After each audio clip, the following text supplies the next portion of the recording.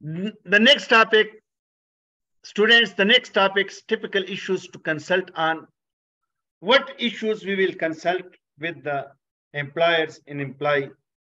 Introduction of new measures affecting health and safety. The new measures which affecting health and safety of the worker, we need to consult with the worker. Appointment of new advisors. If we will appoint new advisor, we need to consult with the other persons, with the advisors. We need to consult with each other. The employer need to consult with each other because he need a feedback from him. Health and safety training plans, if we need to prepare health and safety training plan for the company.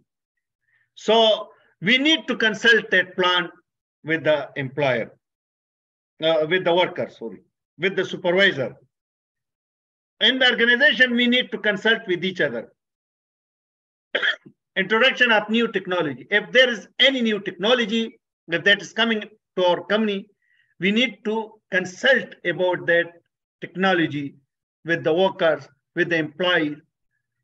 Why? Because we need to understand that what is hazards in that technology, and we need to understand the technical knowledge of the workers about that technology. So these are the issues we need to consult with employees. So methods of consultation, one is the direct consultation and the other one is to workers representative. Direct consultation implies talk to each worker and resolves issues. In direct consultation, the employee will talk to each worker and what their issues are, their problems, the employer will solve that. But this can be happen in a small companies, but in a large company, this not be possible. So how we will consult with the workers in a large companies through workers representatives? How we will make committee. Committee is formed to represent workers. In the committee, there will be different people. There will be a representative from the workers. And there will be a sitting chairperson. In the committee, there will be other people from technical department, from the HEC department, from the other departments.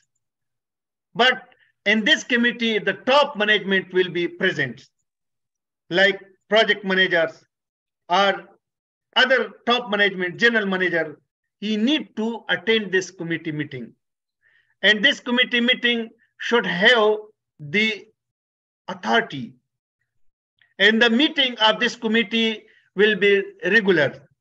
And what will be discussed in this committee, that should be resolved, that should be solved. The problem should be solved. Members may have rights in law. The member of this committee, they have rights in law. Okay, what they're discussed in the committee, that should be solved. So health and safety committee or forum, what makes an effective committee? How this safety committee will be effective?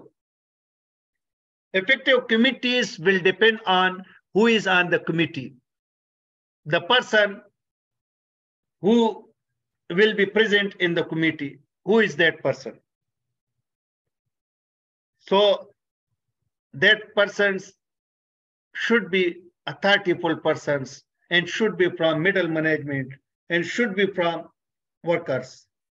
How often the committee meets, the meetings of the committee? Regular meeting of the committee once in a month. Who will be act as chairperson for this committee? Always the top management, the project manager, or the MD or the GM, general manager. He should act as chairperson. Then that committee will have authority. for the other persons. What authority the committee will have, what will be discussed in this committee, what safety issues discussed in this committee, how the discussion will be recorded. There should be minutes of meeting, and there should be a proper recorded system, whether that is on computer or other, and that record should be dispatched, should be conveyed to other persons, to all concerned persons, how issues will be followed up. The issues which discussed in this committee meeting, how these issues will be solved. Then issues that may be considered, what issues will be considered in this safety committee meeting? Study of accident and accident statistics. The first thing which will be considered in this committee meeting, we will consider the accidents and disease statistics. The previous accidents and disease statistics we will consider. We will discuss about that. Then review of reports from active monitoring. From inspection, active monitoring, what inspection, safety tour, safety sampling, management walkthroughs, health and safety inspections, or other inspection. We need to review that reports in this meeting. Then examination of safety audits reports. We will examine the safety audit reports. Consideration of reports and information from HEC. The HEC reports we need to consider in this meeting. Consideration of reports submitted by safety representatives. Safety representatives, which the safety representatives are those which is nominated for that projects. So the reports should be considered in this meeting, which is submitted by the safety representative. Provide assistance in development of procedures and policies. When we developing the procedures and policies, so that should also be considered in this meeting. Monitor the effectiveness of training. All people should talk about the training, the effectiveness, the training effectiveness, that whether the training that is given to the worker that is effective or not. If not effective, why not? What problem? The trainer is not good, or the mediums, or the communicated medium is not good, or what flaws? How we will improve the training for health and safety? How we will improve the job training? Monitor and improve safety communications. We already studied the communications, the verbal communications, the written communications, the graphic communication. So how we will improve in our company? Because this graphic communication is also very important. The signages, how we will put the good signages in a prominent places. And how we will improve the written communication, the verbal communication, how we will convey our health and safety messages to workers in a verbal communications. So how we will improve. So these are the issues that should be considered in this safety committee meeting. The next topic is the training. HNS training is the planned formal process of acquiring and practicing knowledge and skills that is relatively safe in a safe environment. So due to training, we can change the behavior, we can change the procedures, the way of doing the work. And this a plan system. The training is a plan system. In a training, we can deliver the knowledge and skills about the working process, that how the work will do the work in a safe manner. Training has a dramatic effect on safety-related behavior. Due to training, the behavior of the worker will be changed. Without training, workers try to do their job by copying others, doing the job the way they think is best. If the worker is not trained, what he will do? He will see to the other person, or he will copy the other person, that how he is doing the work, in that way he will do the work. If the other person is doing the work in a safe manner, so this person who is copying the other person, he will also be unsafe. And doing the job the way they think is best, or the person, if he has no training, so he will do the job in that way that he is thinking that is best for me.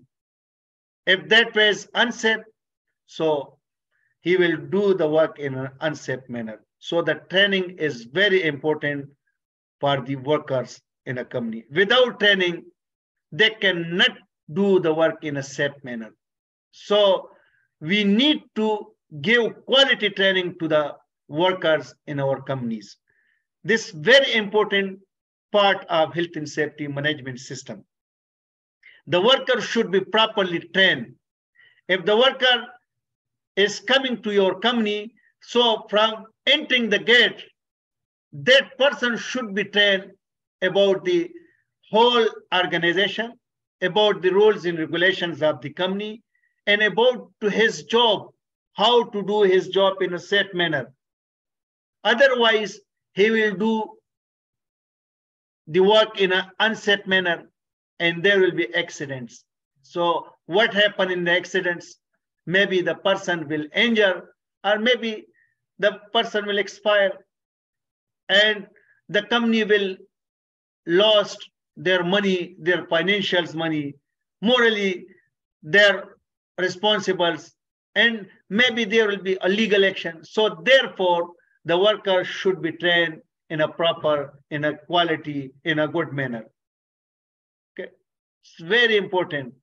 And this is a very important health and safety elements, the training. When you are working as a HEC professional or HEC specialist, nobody should be permitted without training in the company. Okay. So training helps worker to understand hazards and risks. The workers will understand about the hazards and risks of the organization or of the company. And he will also understand the hazard and risk in his job.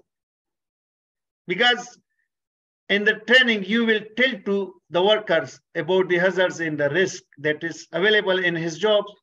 And the worker will also understand about the rules and precautions of the site, rules of the sites, the precautions for the work, the precautions for unsafe conditions, for unsafe activities. And he will also understand, the worker, the people will also understand about the emergency procedure. If you will give him accurate training, adequate training, they will understand the emergency procedure. Maybe because in any company, there may be a fire emergency, maybe other emergency. For example, oil and gas, hydrogen sulfide, or H2S gas, that's a common emergency. So you need to train them if there is any emergency. So how they will escape themselves. What will be the procedure? What will be the method to go to assembly points? So in emergency procedures, we will study this in later, in detail.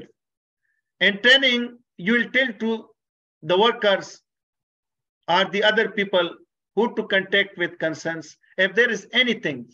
So to whom they will consult. For example, for first aid, who is the person, the worker to contact with him? The concerns people numbers. For example, if there is any other emergency, so to whom the worker will contact. Limitation and restrictions. The worker will also understand the limitations and restriction, the rules and regulations, the procedures, the other things that is not allowed. For example, in a company, they will tell during the training that alcohol or other things due to which the working conditions of the person is affected, that is not allowed in the project. Personal safety responsibility, the people will also understand, the worker will also understand their responsibility for health and safety. Consequences of breaking rules, including disciplinary procedures. So they will also understand the procedures of the discipline, how they will follow the rules. If they will break or breach the rule, so what will be the result? They will also understand. So during training, you will tell to them the warning. If they will break the rule, there will be a warning letter, there will be verbal warning, then written warning. The last one, maybe the person will be out from the company. Training opportunities, induction trainings, new employees, job change, new hazards following a change in job. If the job will change, we need to give him the training. We need to give the workers about the training about the job. Process change, new hazards stated with new ways of working. If the process change, we need to tell the workers about that process. New technology, new hazards stated with plant and machinery. We also tell to the workers about the new technology and the hazards that is available with the new technology. We also need to train all the workers for that new technology. New legislation, implication of new legislation. If there is any new rules and regulations or new legislation in the country, we need to convey message. We need to tell the worker about that new legislation. Then induction training, very important, because induction training for all the workers or for all the people who will enter in the company, before going to the work, the person should be inducted. The person should be trained. The person should be trained. The first training, that is induction training. Okay, so what topics will be covered in induction training? Health and safety policy. We will tell to the workers about the health and safety policy during the induction training. Then emergency procedures. We will tell to them about the emergency procedures, first aid, specific site hazards and control. Later we will study these things, okay, in detail in these elements. Welfare facilities, safe movements of vehicles, accidents and incident reporting, that how they will report the accident or incidents. We will tell the workers in this training, in this induction training. Consultation arrangements, how they will consult with the authority peoples, with the managers, with the engineers, with the supervisors. Then safety rules of the site, personal protective equipment, safe working and permit to system, risk assessment, responsibilities of individual for health and safety, and disciplinary procedures of the organization. We will tell all these topics to the workers, to the new people who are entering in the organization. We should to induct them. We should to give induction training, and these topics should be given to that person. So, dear students, today we studied 3.1 and 3.2. Inshallah, tomorrow we will study human factors which influence safety-related behavior. Okay, so now the door is open for question answer. Okay, so you can question from me, anything. So I will answer to you.